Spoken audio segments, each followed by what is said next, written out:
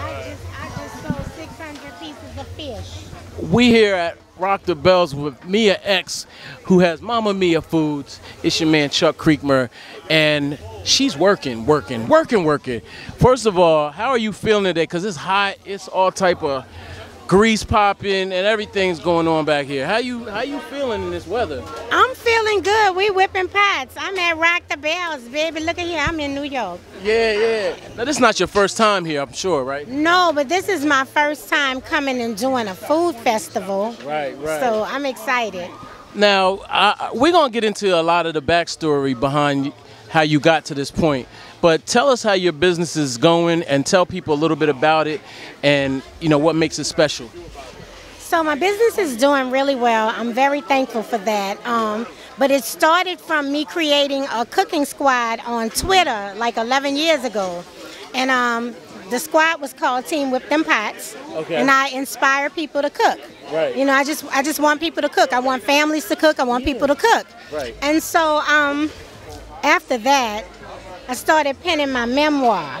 Okay. Things my grandma told me, things my grandma showed me. And it's a cookbook memoir. I talk about my life, talk about my time in the music industry, and I talk about my experience with food. Yeah.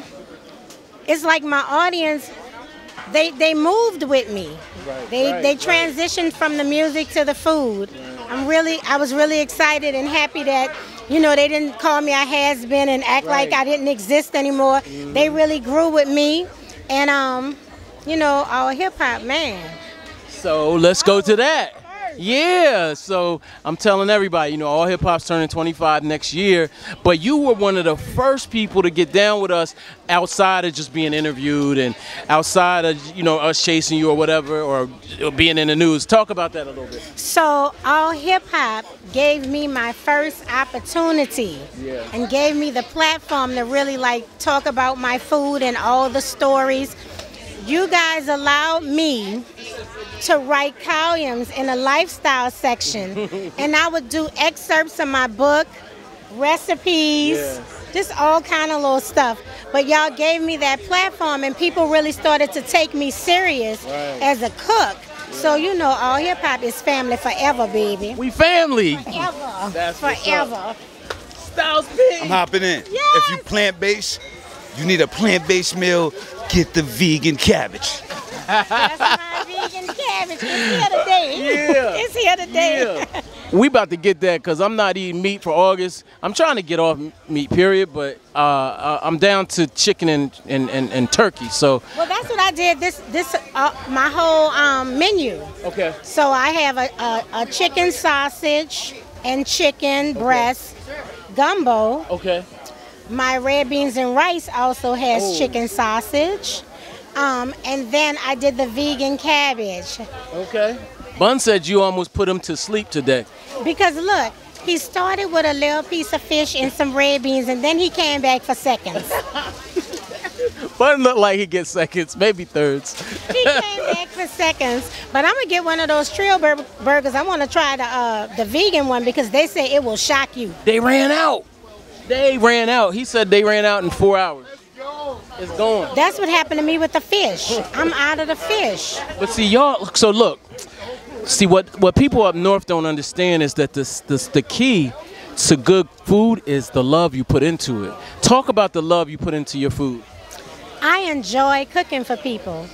I love to see them satisfied, when they take the first bite. And then after they finish the meal, it's really important to me when I'm cooking to make sure people love it. I don't cook to make money. Right. I don't cook just to be cooking. Right. I want people to really have an experience with the food and know. I want to feel like your auntie, your mama, your grandma. Because I am a grandma, I am an auntie, and I am a mama. But I want to feel like that to people who I never met before, especially with food. Food bonds people. The kitchen is the heartbeat of your home, I'm telling you. Wow. That's so serious. Now, for me, right, I'm not, I've tried, and I used to make my daughter spaghetti tacos. Like, we used to do anything because we didn't know what we were doing. We were literally kind of growing up together. Do you have any recommendation for someone trying to learn how to cook but just can't seem to get it together? It's your trinity. So in New Orleans, it's onion, garlic, and bell pepper. Okay.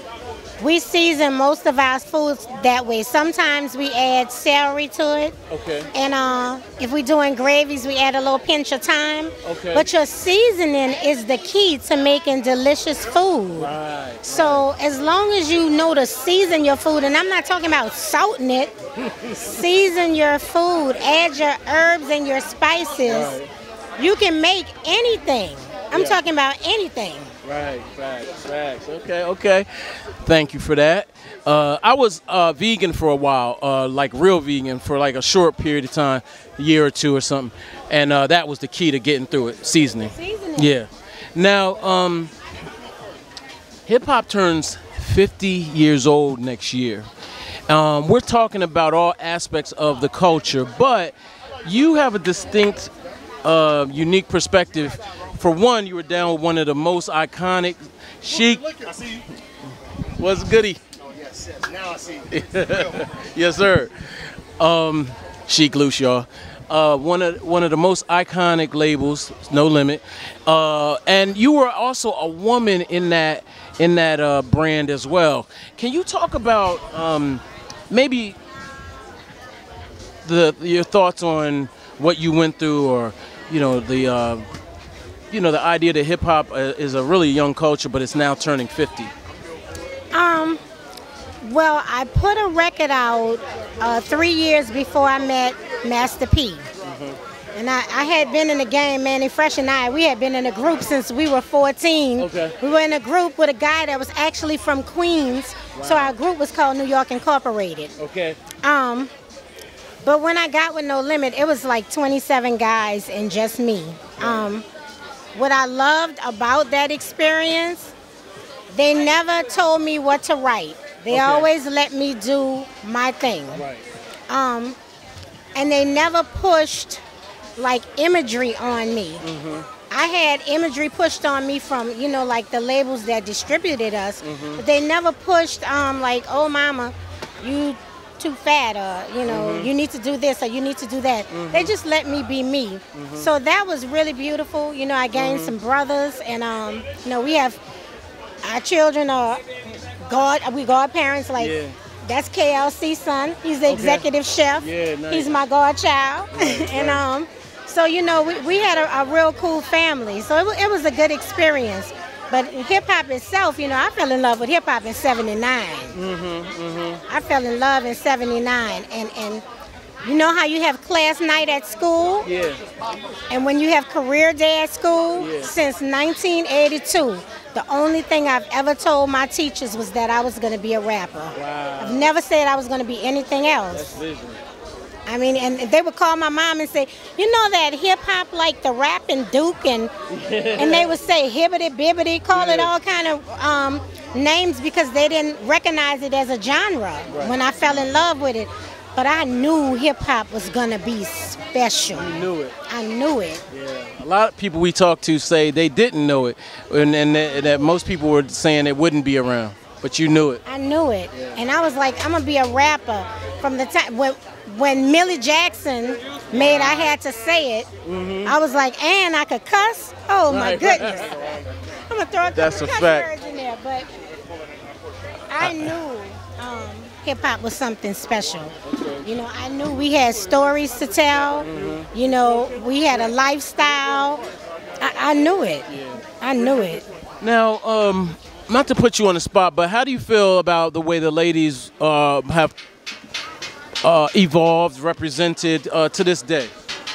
I've always been one to let each artist do their artistry the way they want to do it, because when I came in the game, when I dropped my first record, it was like a diss record. I was cussing and talking about name brand, and it was very vulgar. It had a message behind it, but at the same time, I didn't want anybody to come at me and tell me what I should or shouldn't be saying, what I should and shouldn't look like. I feel like, you know, especially when they come in the game young, you just have to give them time, because when you live life, you start to change. You know, like right now, my kids be like, "Mama, you so soft," you know. I'm gonna be 53, you know, so I just feel like we should support them. I support and salute all the girls, and I feel like we should back up and give them the time to grow and mature in the music and see where it take them. You know, I really believe that. I'm not gonna judge them all the nasty shit I didn't say it in my. I'm not about to say, but if I can, whenever I get a chance to connect to them, I like having real conversations with them and letting them know that they could call on me for other stuff. You know. Okay. Guess that's mostly it. Oh, I know. Since we don't see you every day, I gotta ask you who your top 5 dead or alive are. In no order. Okay. In no order. But Scarface, Big Daddy Kane, Nas. You see that smile? Look at this smile. Light. Okay. MC Light. And Jean Grey. Jean Grey! Oh, shoot. We were talking about her earlier today. I could do like... About Jean Grey. Man. She doesn't get mentioned enough. She really doesn't. See, Jean Grey is so dope and so creative. Yeah. She really embodies like a B-girl. She is a hip-hop girl. And I really, I've always appreciated her style, you know. It's so many ladies, like I could go on and on and on about like dope ladies. Yeah.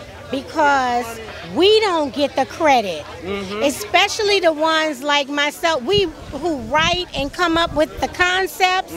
We don't get the credit, and a lot of times we are in the shadows, especially if we came out behind a successful or respected male in hip-hop, you know. But the ladies, like, man.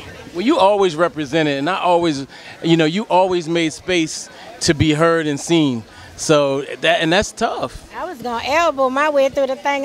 We're in New Orleans. We said Bogart. Right, Bogart. Look, I was going to make myself heard, and especially for ladies who looked like me. Yeah. Because I tried to tell everybody, like, no, if you really think about it, most of the guys' wives and baby mamas and sisters, they really look like me, while y'all around here playing like we supposed to look like something else. That's a fact. I don't know, but that's the same thing Queen Latifah told me. Yeah, because I mean, look at us. She is definitely one of my favorites. She kept it so real with me when they honored her. At the time, I was battling cancer. She flew me out here, and she really like looked out for me, took care of me. The ladies in hip-hop, I've been blessed to have really great relationships. You know, Latifah, Yo-Yo, Rage, Moni, that's my real sisters. Like, they really look out for me. Shantae is my sister of sisters. You know. Plug right there. So, well, we appreciate your time, and when we make our way to New Orleans, because we on a tour next year, AllHipHop 25, we're gonna definitely pull up. Definitely, so I can feed y'all. Y'all my family. I know. I'm gonna bring Wonder with me too. Yeah, definitely.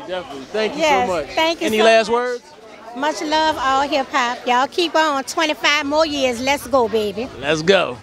Thank you. Thank you so much. Yeah, definitely.